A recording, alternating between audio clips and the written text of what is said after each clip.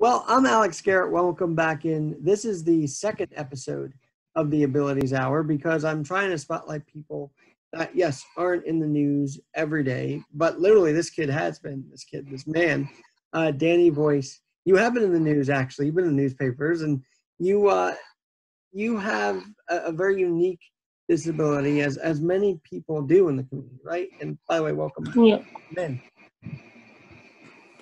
Yeah, so I was born with Spina Bifida and a couple of other things. But the main thing is Spina Bifida. There's three types. I have the most severe type, so I'm partially paralyzed from the waist down. So I'm in a power chair. I've had, and I'm not proud of it, 62 surgeries, and I'm only going to be 30 in September. It kind of feels like we're old people by now because of all the medical stuff we've had, right? I'm sure you feel that way. Yeah. So you're only 30, and that's a miracle in and of itself that you've made it to 30. So Yeah. as you get older, and this month comes around, this month of July, how much more prouder of the ADA do you get knowing what you've been through, and yet here's an outlet where, yes, Americans with disabilities are honored this month? Yeah, I'm very glad that they have a month that puts a light on people with disabilities and the ADA. Without the ADA, I wouldn't have the quality of life that I have now. And I wouldn't have all the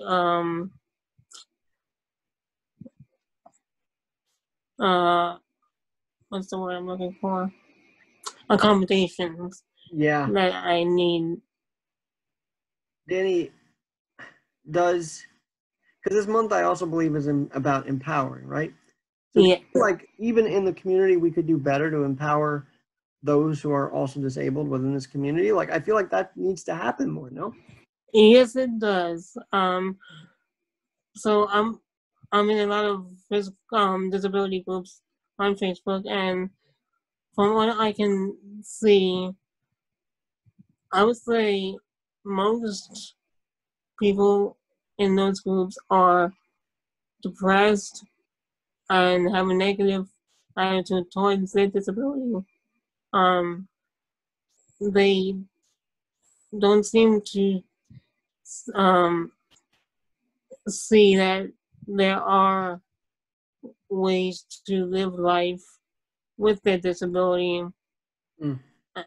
And all they can see is that they can't do anything. All they can do is sit around and do nothing, go on Facebook, do nothing. But that's not true. You can have a full life. You just need to know where to look. Danny, it's why I'm very excited every time you show me pictures of you going outside. Yeah, you went to the pond.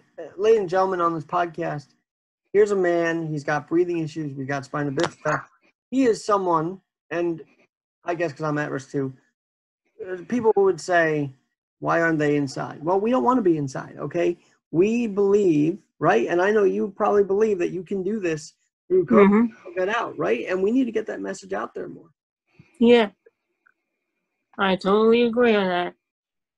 And so how do you do it? You go to these chats, and I'm sure you're an outlet for many to just vent, and then maybe you uplift them. Would you say that? Yeah, some of them, yes. Others, I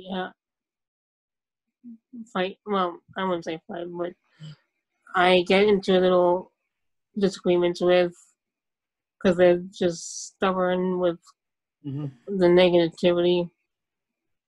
And why do you think, and I love all the parents in the disabled community. Let me put that out there. I love your parents. Yeah. I met your mom at the rehab center where you were. Great woman. Yep. People I've gone to school with have had amazing parents. But our parents are kind of a different breed. Like, they really are the ones that say, you're going to do something today. Yet I do feel Yeah. like households with kids with disabilities don't handle it as well and probably don't empower their kids. Would you say that's accurate? Yes, I would. I think most, from what I've seen in the disability groups, is that their parents are either not there for them or they shelter them too much, Mm. so they don't know anything. And they don't know how to strike a balance Yeah, between anything, actually. So exactly. those who can speak up, what should be our goal? What should be our message? What should be what should these platforms be used for? Maybe that they aren't being used for right now. Um, to advocate for ourselves and to let others know, mainly able-bodied people, that we're people too, and that we can pretty much do anything that they can. We just have to find a different way. And yeah, exactly. But also, I think we need to shine a light that even the disabled community, it's like a family. We do have arguments. We do have people that maybe get bullied within the community. That is just the truth, wouldn't you say? Yep. And so, how do we change that culture? Because I think that conversation needs to be had too. Good question. I don't know, because that's in every True. different community. I know there's bullying within the gay community. Yep. And the minorities, like the blacks, Latinos, Asians, we all have the bullying Right. within our own community. But I think it's important to talk about that because I think sometimes, I hate to say it, but able-bodied people might say, "Oh, look at this kid." Well, no. You want to step inside? We are rough and tumble people, you know? Yeah, I think that message also needs to get out as well. exactly. That we can deal with it. I think having a disability has kind of given us the thicker skin than most. I agree. But where would you say the limit is? Because I know sometimes some could say something that hurts. So what's your limit between taking a joke and saying, "Well, that's not really cool"? Well, to me, nothing actually offends me, so anybody can say anything to me. I don't care.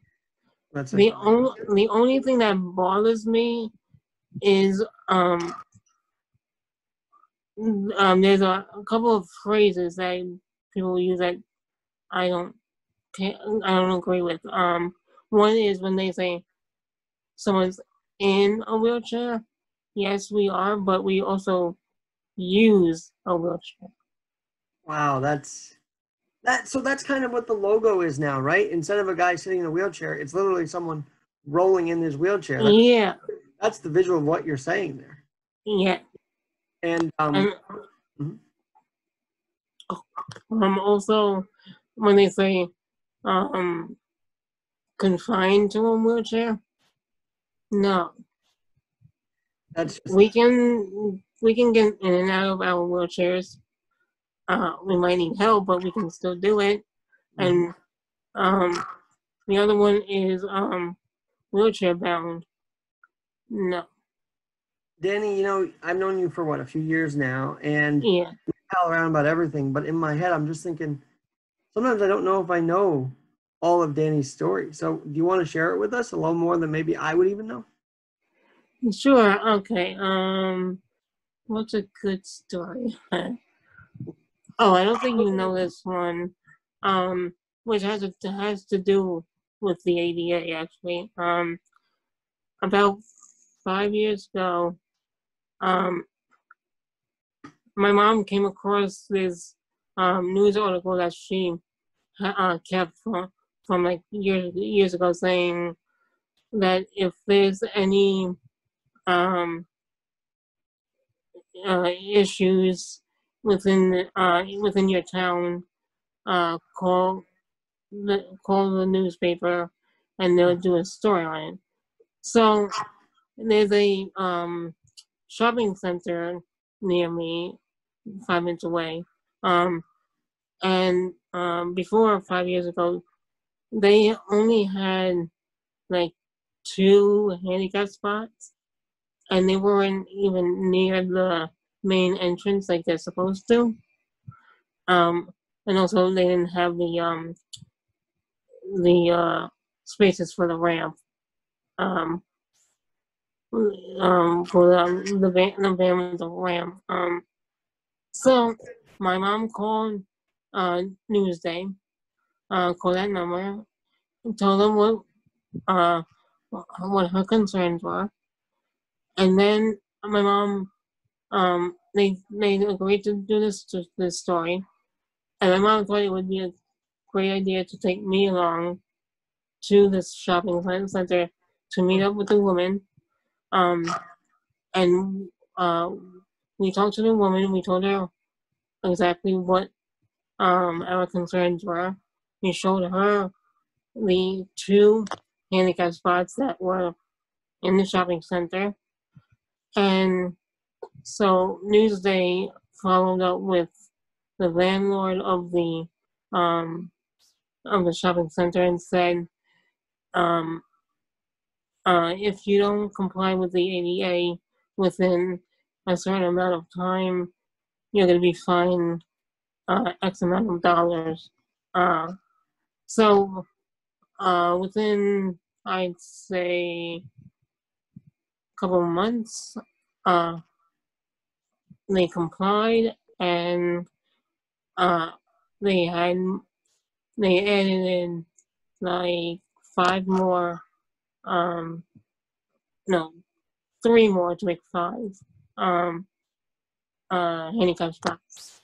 Danny, And one right in the middle, right in the front.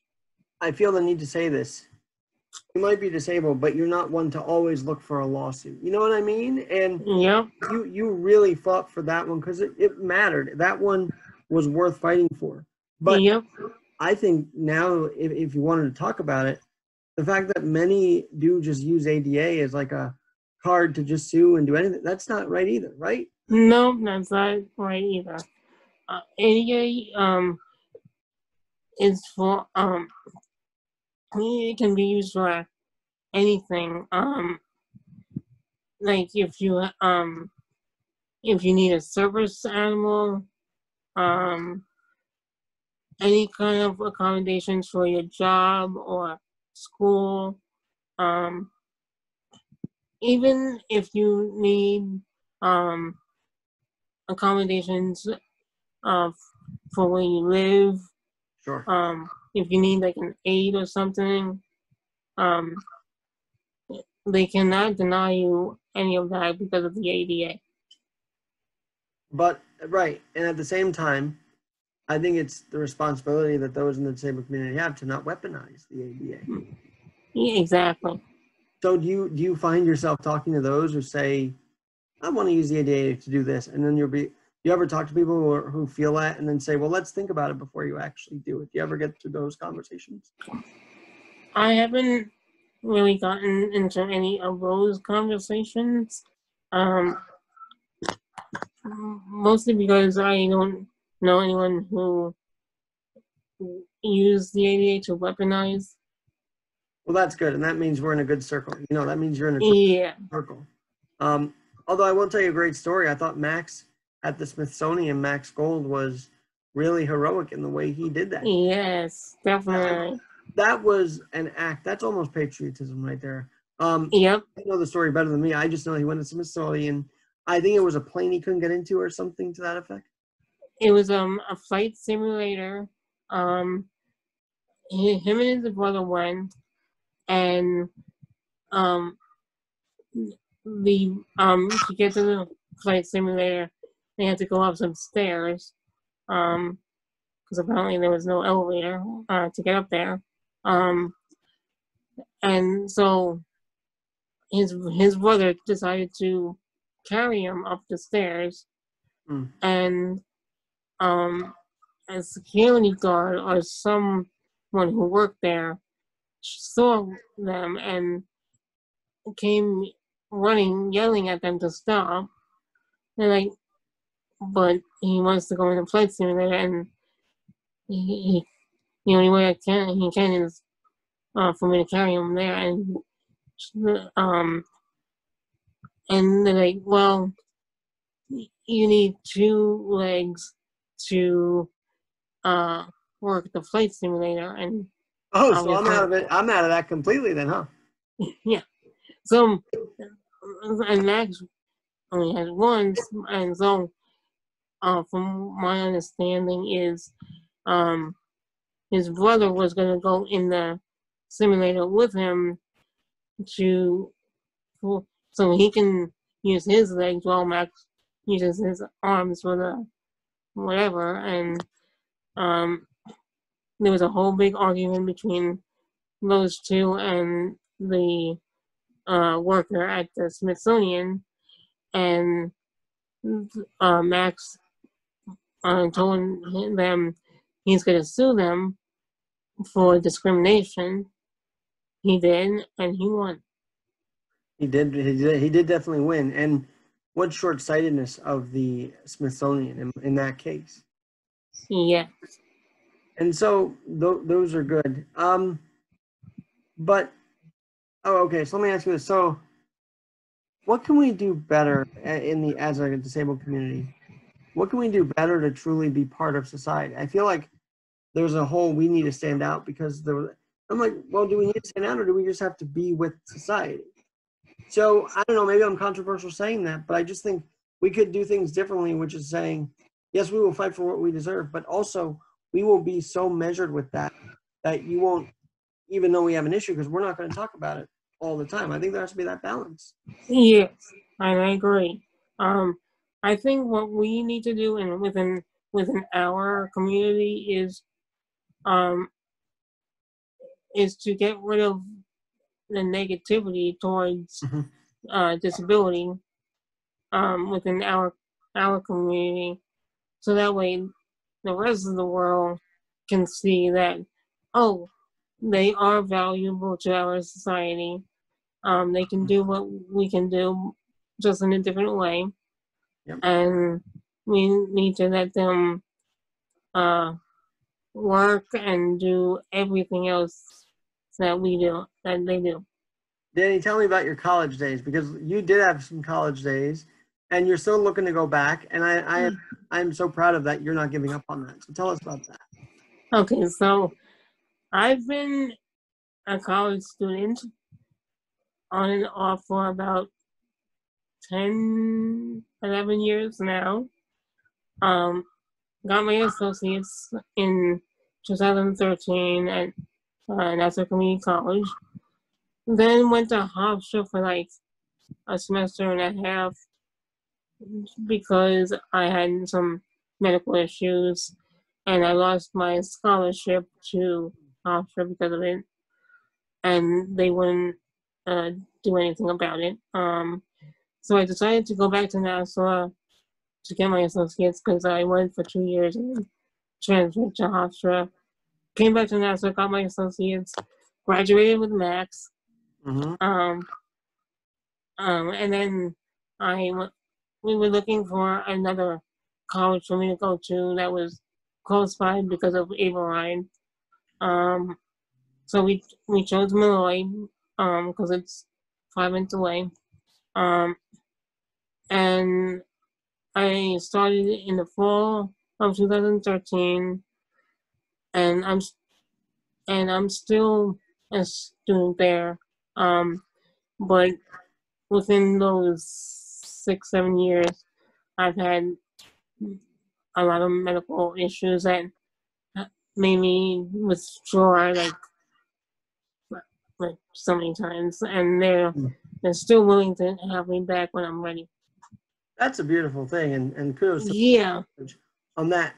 Do you find that other disabled students have that same kind of opportunity granted to them if they get sick, or are some colleges hard-lined about this? Well, I don't know about now since I haven't been there in 7 years, but when I was at Hofstra, I know that even though Hofstra was basically built for people with disabilities. Um, they weren't very accommodating for me when it came to my medical issues, because again, I lost my scholarship because my grades were not what they wanted, but that wasn't my fault. So I kind of felt I got screwed over by them. Mm. Danny, this is interesting because I'm trying to think of the not Vassar. What is that? Vested. Did you ever need vested? And did you? Oh yeah, yes, yes. When I started Nassau Community College, that's when Vested started to help me. And they've been helping me ever since. But just recently, because I haven't been to school in over 2 years now, they called like 2 months ago saying, asking me what my plans were. I told them, and he said, "Okay, we're going to close your case right now, but when you're ready to go back, give us a call and we'll reopen your case." That is great, and I hope that happens sooner than later. Yeah, me too. Danny, let's be honest though. Some in the community may not know about resources or may not want to look into them. Exactly. Part of empowering the disabled community is just, hey, here's some resources. Go find them and work with them. Yeah. But like you said, I've going back to the Facebook groups that I'm in. I've seen a lot of people complain about this and that, and not being able to do this and that, and it's like, and I've commented quite a few times saying, there are resources out there, go find them, and they're just so stubborn, that they're like, nah, I'm not. They would fight me on it, saying like, oh no, I'm not doing that, or oh, you don't know what you're talking about. Are you considered too optimistic by some, would you say? Yeah, I would. And that's a shame because I think you're bursting.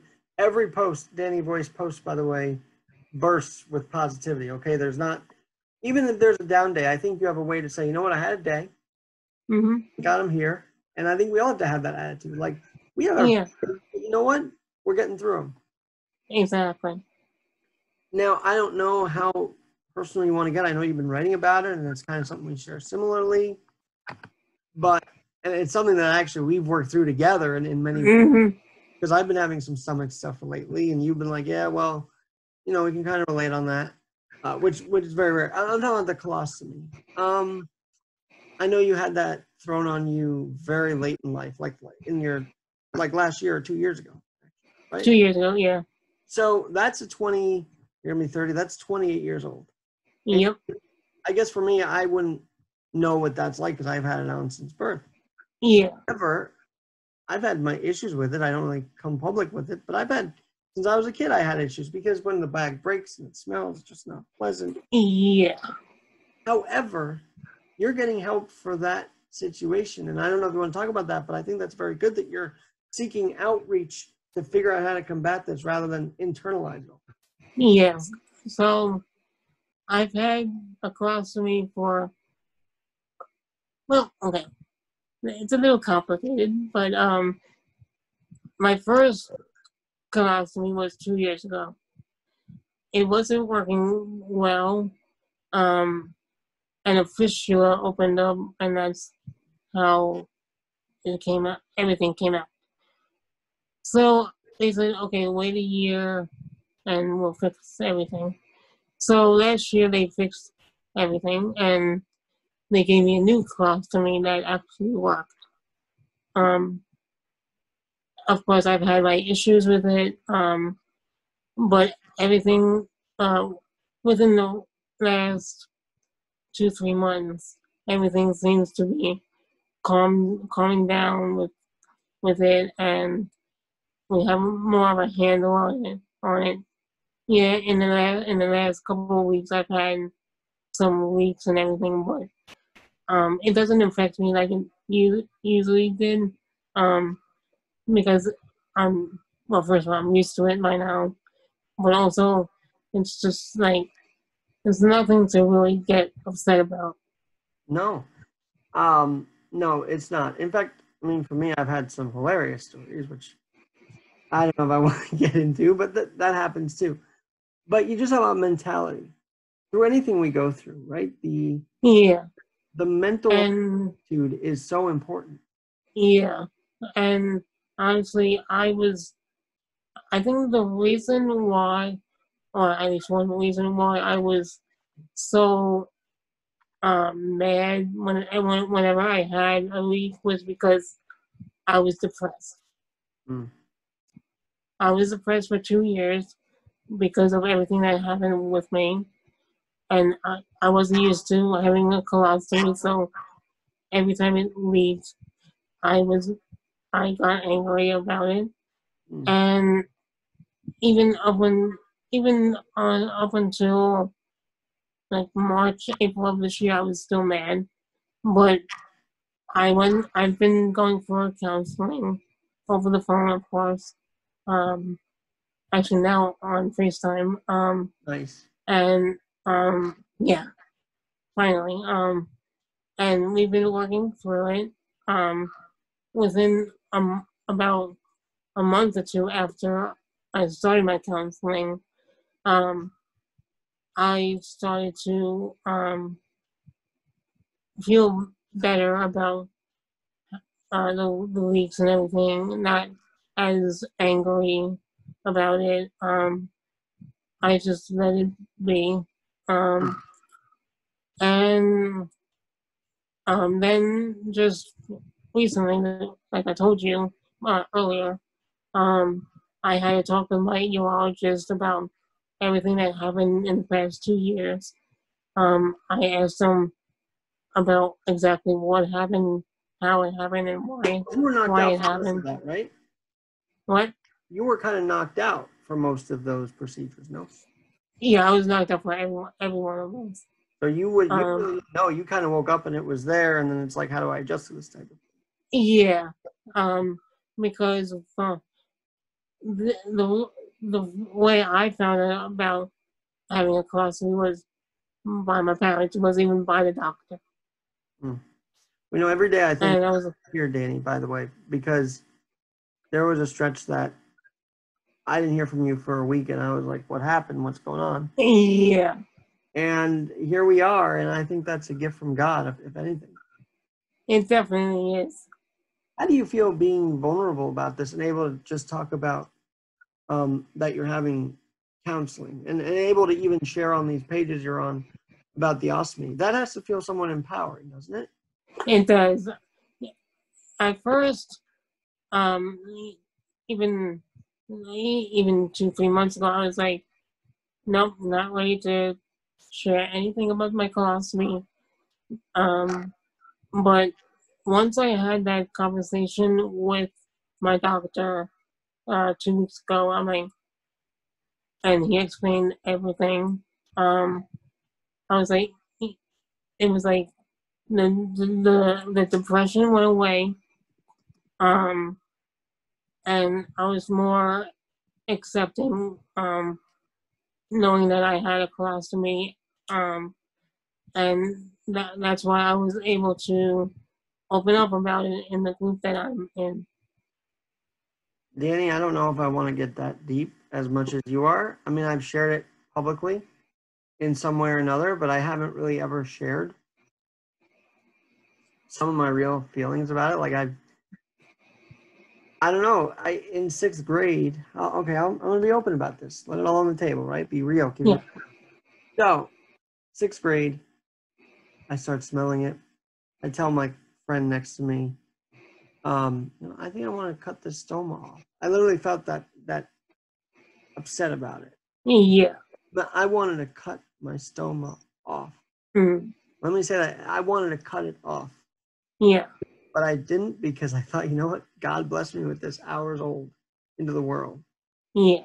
And I think we both can say, if you have an ostomy, you can get through this. Exactly. It's like the numbers of those with ostomy are actually increasing. Not only, I think the numbers of stories are increasing too. Yeah. As they get diagnosed or after months of having it, they're telling their story. Mm-hmm. And so have you connected with any of the ostomy groups too, like to get some guidance and friendship through that?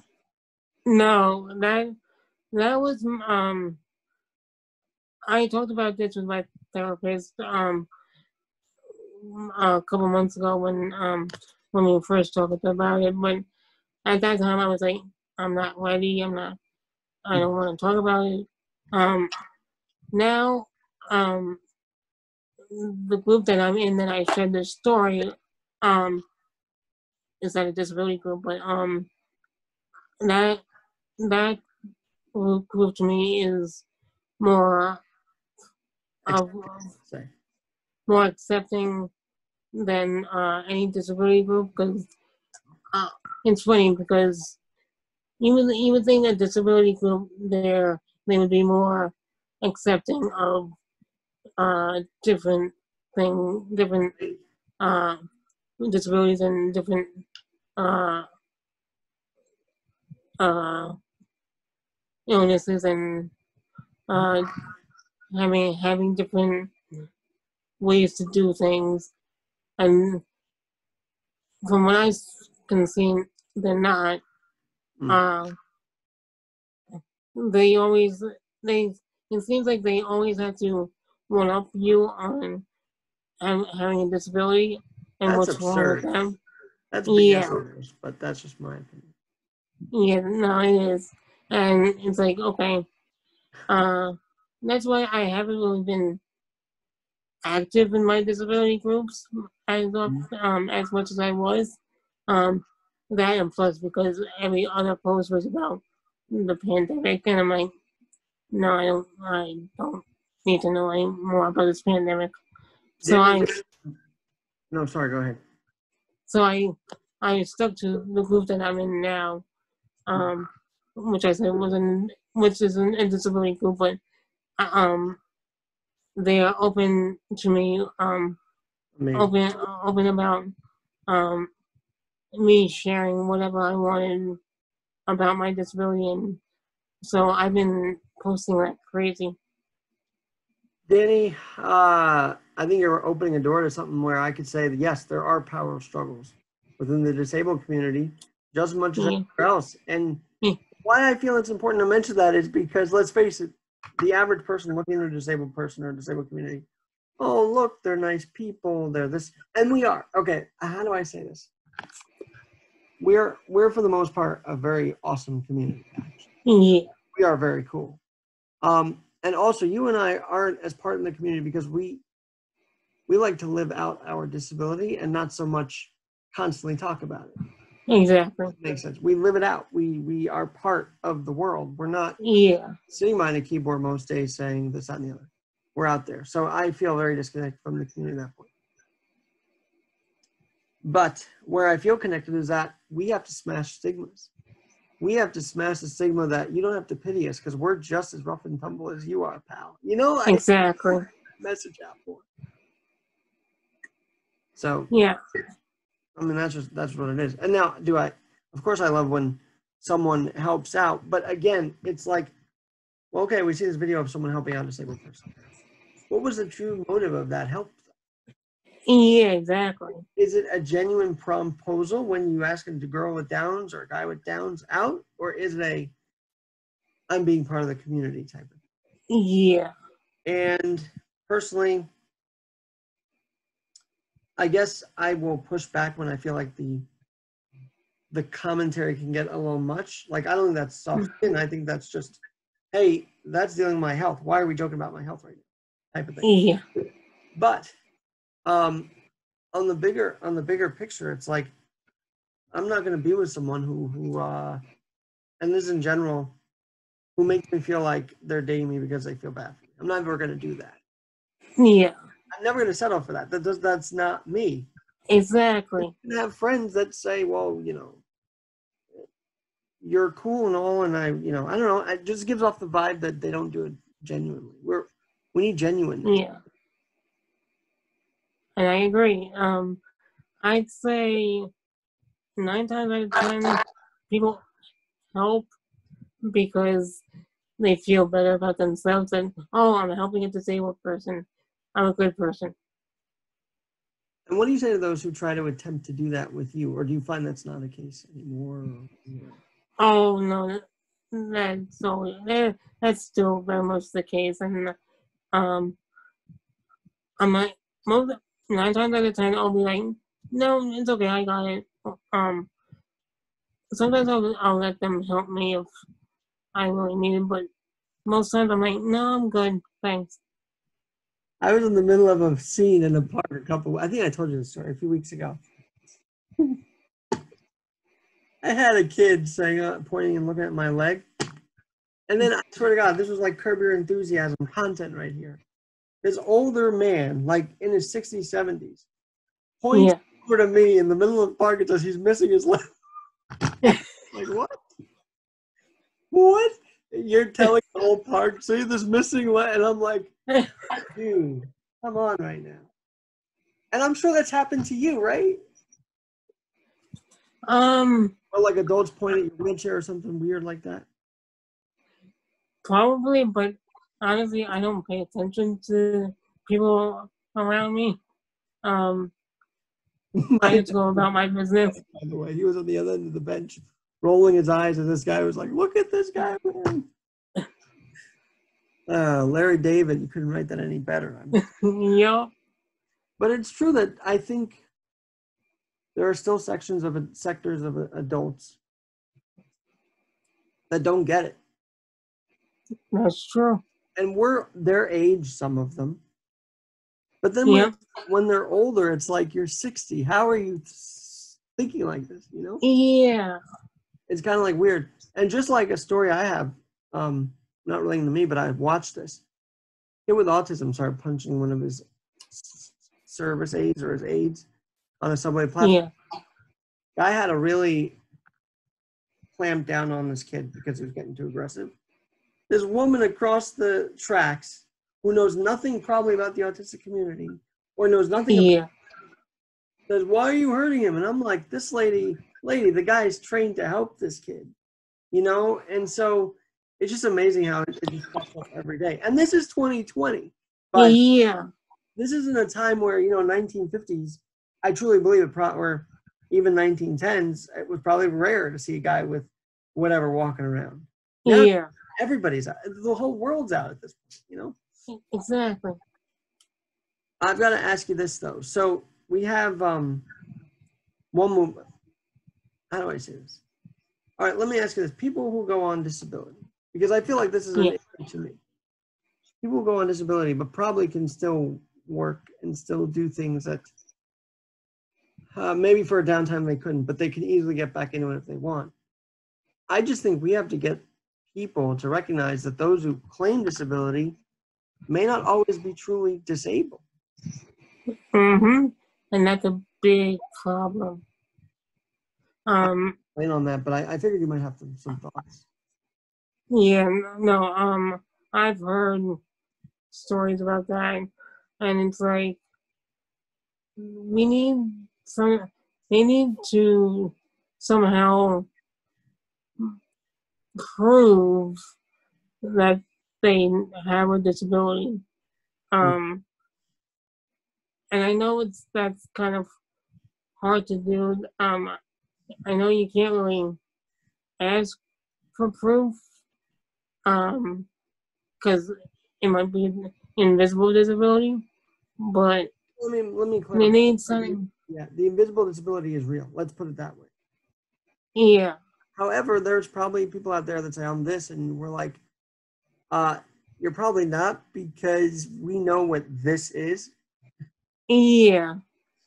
And so, and this is why every time I have a chance, I would encourage people to go to the games, right? So if you bring these kids at a very young age, like, you were at a young age, but you also had friends who were as young going to these things, right? You had your school supporting you. Yeah. So those moments are great because it's bringing the able-bodied section of the school to, and I really don't like saying the special needs section of the school. That does not sound right to me. It really, to me, it's disabled community of the school. Yeah. And so when you see those kids supporting their friends who are disabled, that's emotional. That's like, that tugs at you. Yep.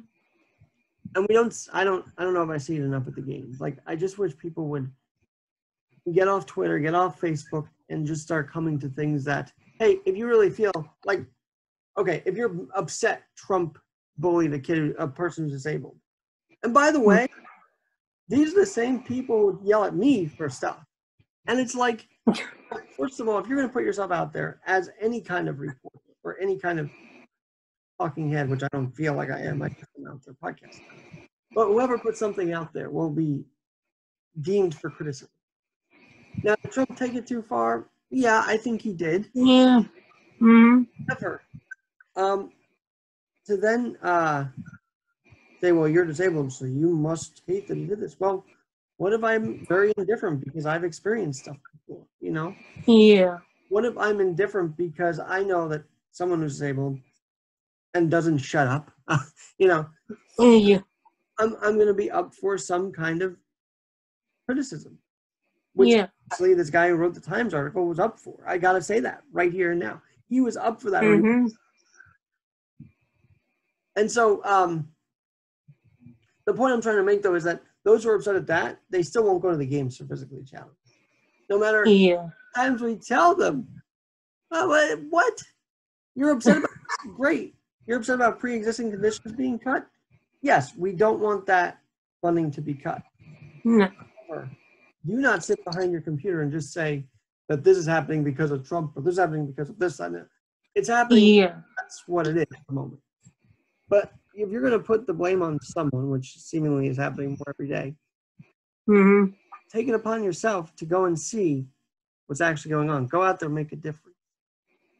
Exactly.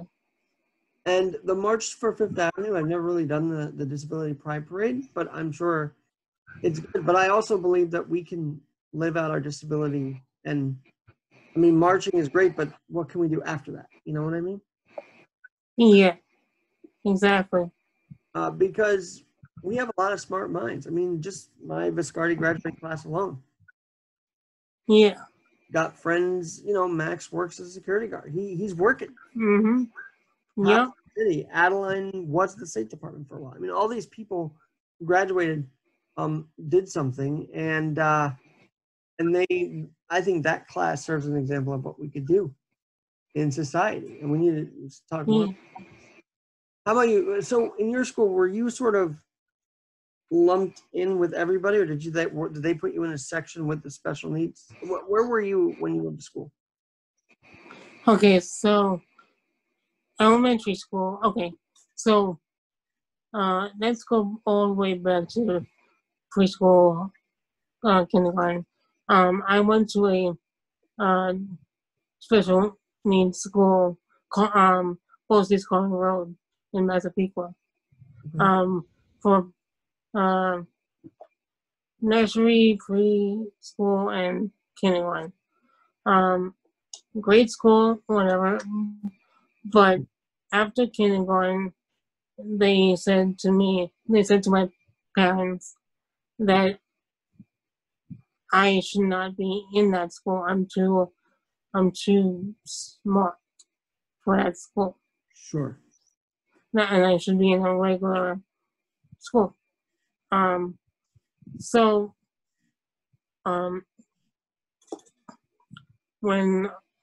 When first grade came around, I started in a regular mainstream elementary school. But because I'm coming from a special needs school, they decided to start me in special ed class, Mm. first grade class, just so I can get used to being in a regular school. So from first grade to the middle of second grade, I was in special ed, and then they transitioned me over to a regular mainstream class. And I was welcomed with open arms. No one uh, bullied me or anything. But I think that's because the elementary school that I went to, there were a lot of special ed classes. So the able-bodied people were used to us seeing us around. So that's why I don't think I've ever gotten bullied or anything like that. And then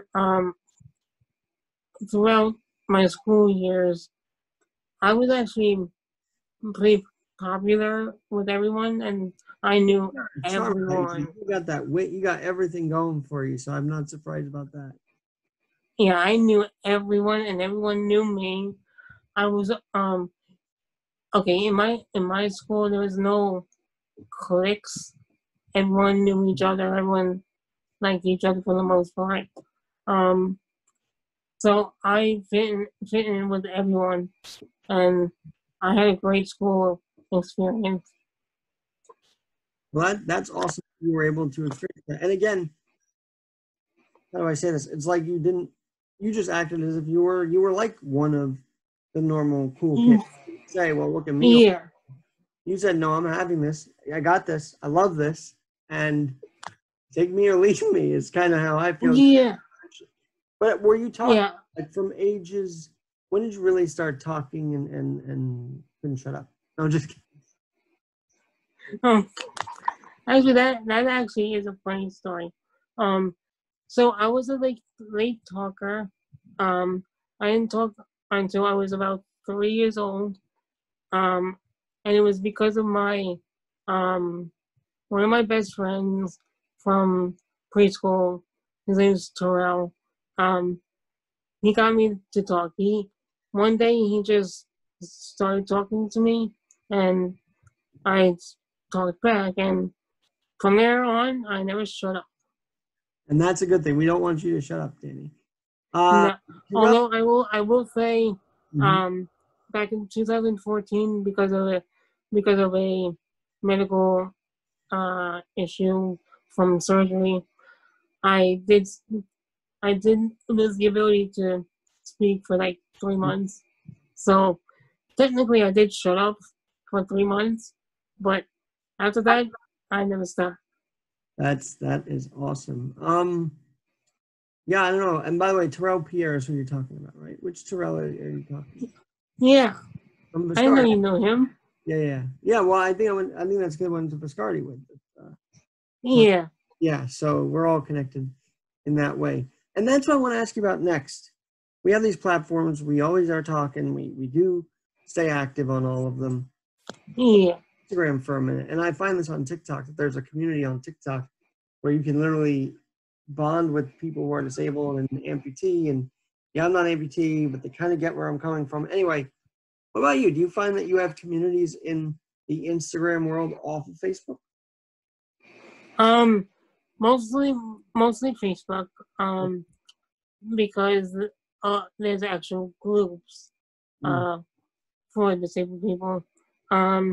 Instagram, I found a few disabled people that but there's only one follower of mine, and I follow him too, who I actually communicate with over DM on Instagram. Cool.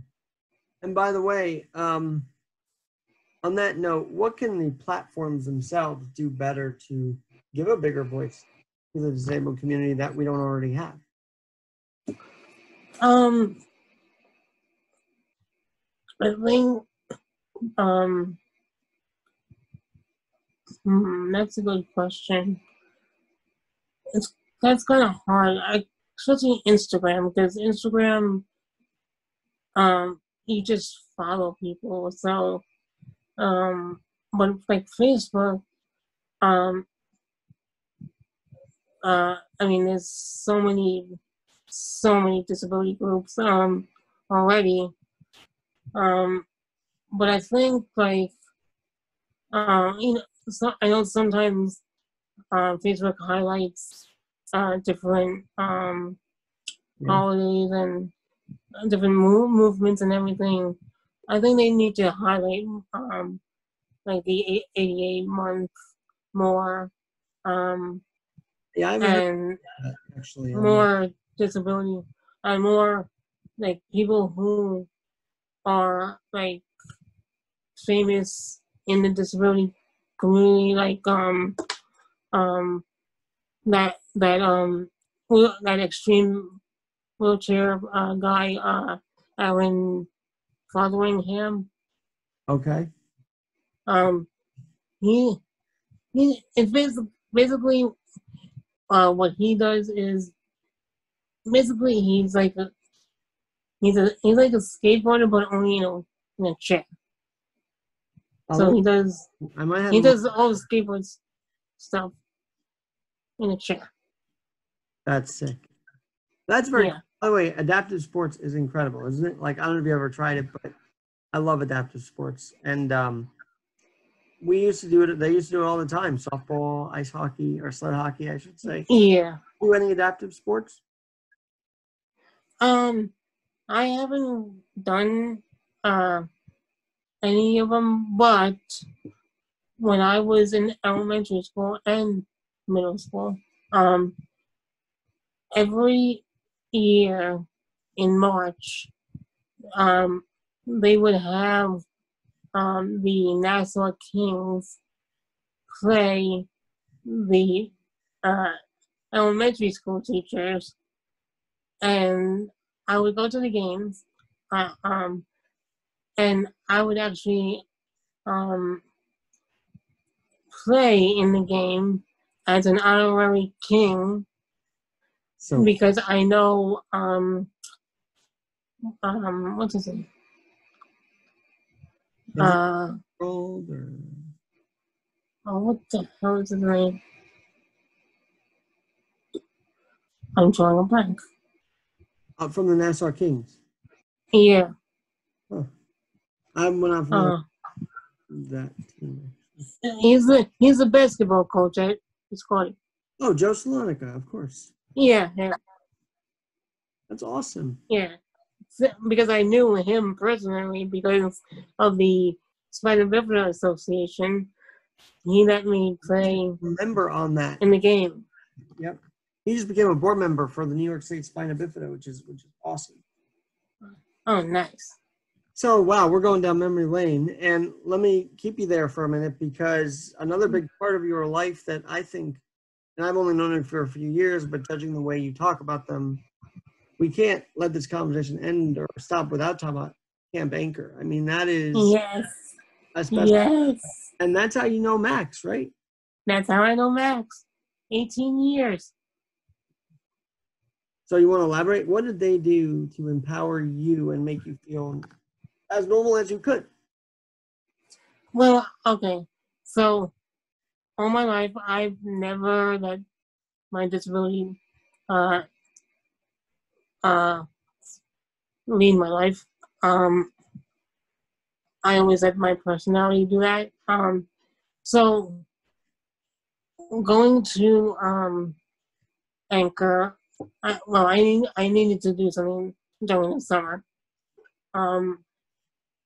Because mom didn't want me to, sit home and do nothing. Sure. So when I was 8 or 9, I joined Camp Anchor. Actually, my mom got and dad got me on the waiting list because there's a long waiting list. A couple of years before that, and I finally got accepted in the summer of 1999.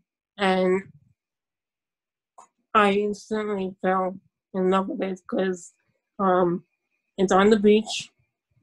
Um, I got to go in the ocean. I got to go in the pool. And just the people there are amazing. Of course, the campers are all disabled, but all the staff and volunteers are able-bodied. But they never treated any. They don't treat the campers like they have a disability. They treat them equally. Of course, the campers who have developmental disabilities, of course, they need to treat them a little differently. But at the same time, they don't treat them like babies. They treat them like an equal. Danny, if alumni of Camp Anchor want to stay involved, can they? Yes. We can always. I can always donate to Anchor. I personally, they don't. I don't think they would.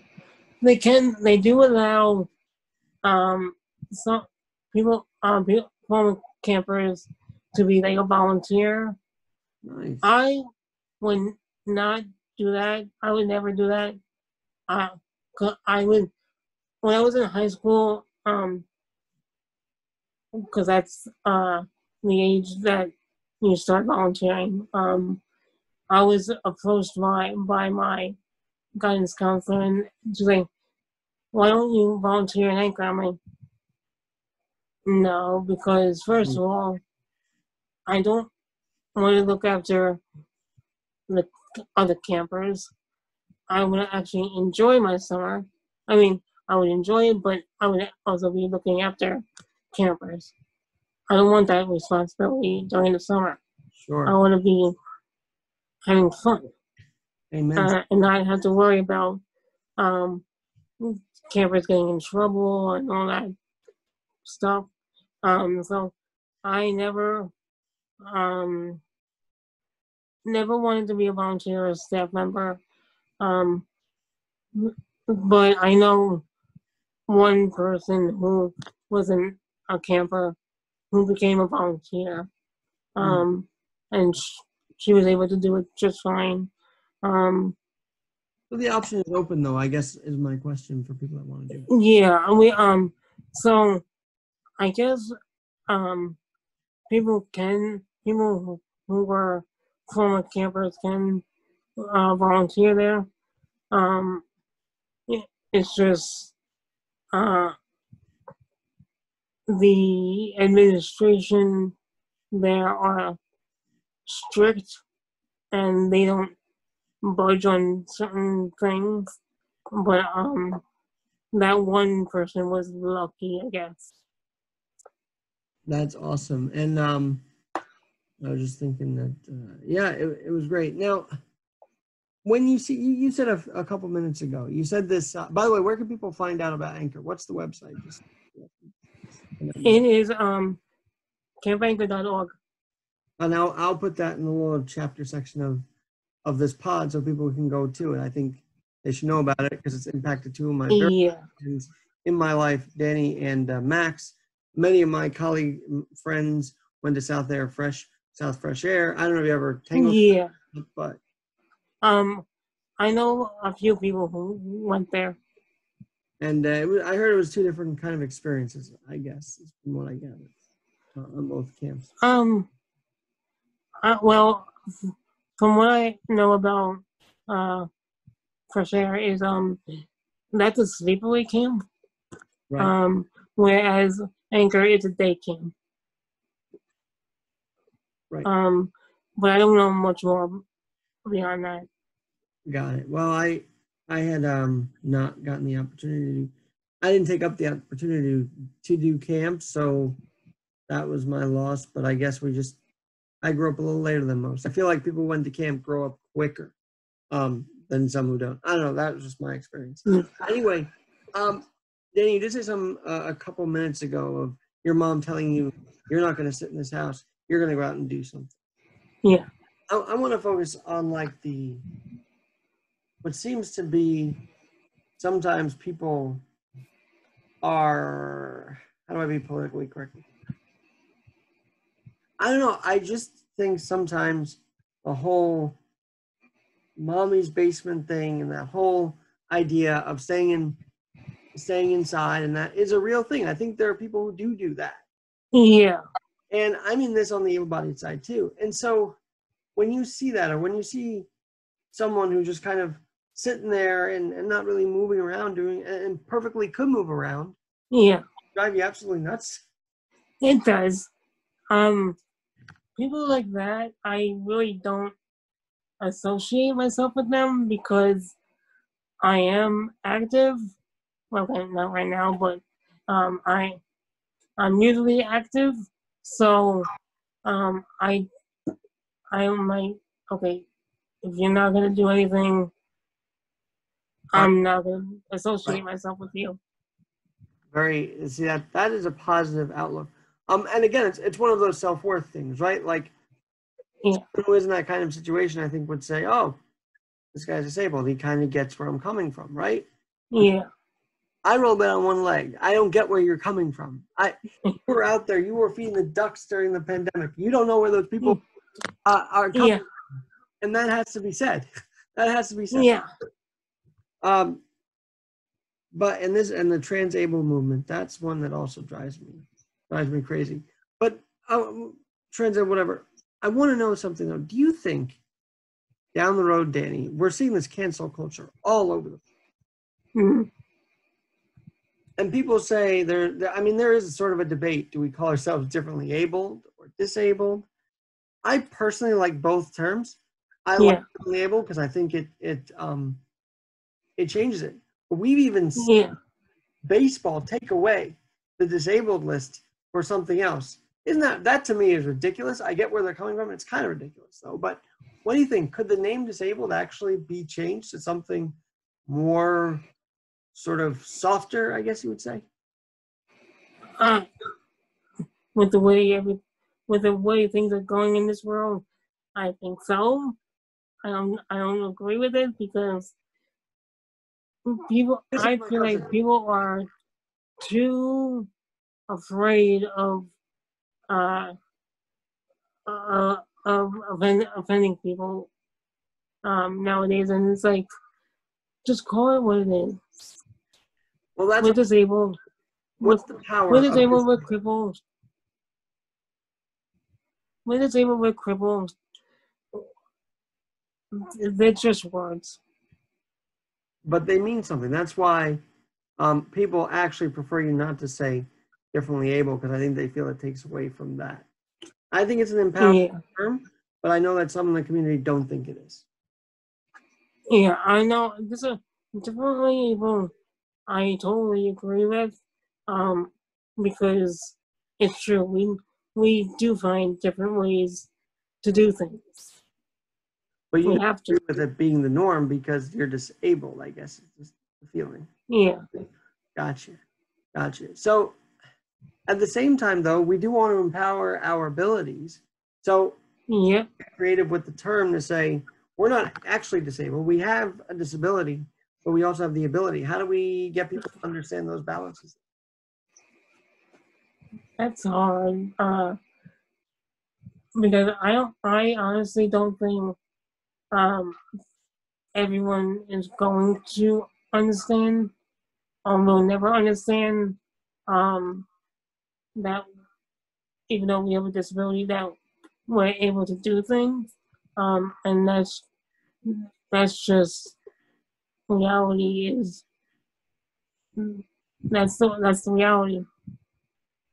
And not everyone's gonna understand, and we just have to accept that. Yeah, I'll ask this question. You ever find, and I know you disassociate from people who might think like this, But in your experiences of trying to be social, trying to socialize, did Yeah. you ever find someone that said, I'm superior than everybody else over here because I'm giving this kid with a disability a friendship? Like, did you ever find that kind of attitude or not really? Oh, yeah, I have. Not that blunt, but I've had people from Anchor, actually, volunteers, who became friends with me and Max. Um, and, and we genuinely thought this, this one guy in particular was our friend. He always was hanging out with us at Anchor, and then once Anchor ended, we kept in touch with him, and we hung out with him outside of Anchor a few times. But as the years went on, we and anytime that me and Max wanted to hang out with him, he would either say no right away or say, I'll see what the weekend brings, and I'll let you guys know. And literally the day before our hangout, we would have to hunt him down and be like, so are you gonna hang out with us or not? And then it would always, 9 times out of 10, it would always be no. So you're telling So me like a Anchor facade, in other words. yeah, so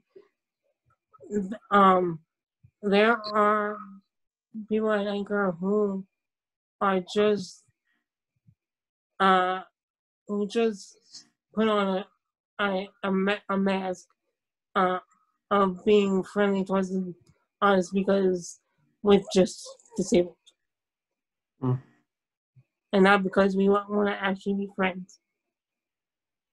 That's just messed up. I know. That is messed up, Danny. But when you talk about this, does it feel relieving to actually get it out there? Or, I mean, you're very open about it, so obviously you feel like you have to talk about it. So does it feel relieving to get it out there? It does. I've talked about it a few times to different people, and each time I do, it feels good. Well, now you're going to be heard on Apple Podcasts, so congratulations. No, I have really loved this combo. I feel like I've gotten to know you more than just our random chats about whatever's happening in the world, Yeah. which is fun. But I really feel like I'm getting to know Danny, and I hope others who are listening to this do too. And this Abilities Month, what do you feel?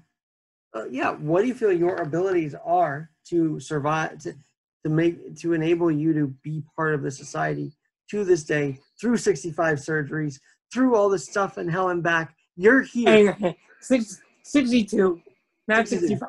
Sorry, 62. But all of those surgeries combined, you're still here. So what keeps you going? What is your ability? What enables you to be here today? Honestly, it's my support system. Everyone in my life that has been with me, the people who have been with me since the beginning, up until the people that I met even a few months ago. That's powerful, and you're very good at keeping friendships going. So kudos on that one. Yeah. All right, Danny. Well, if I think of more questions, I'll definitely hit you up and do this. We'll definitely do this again. But yes, thank you for being the second episode of the Abilities Hour. This has been really awesome. thank you for having me. I'm Alex Garrett. We'll talk to you soon.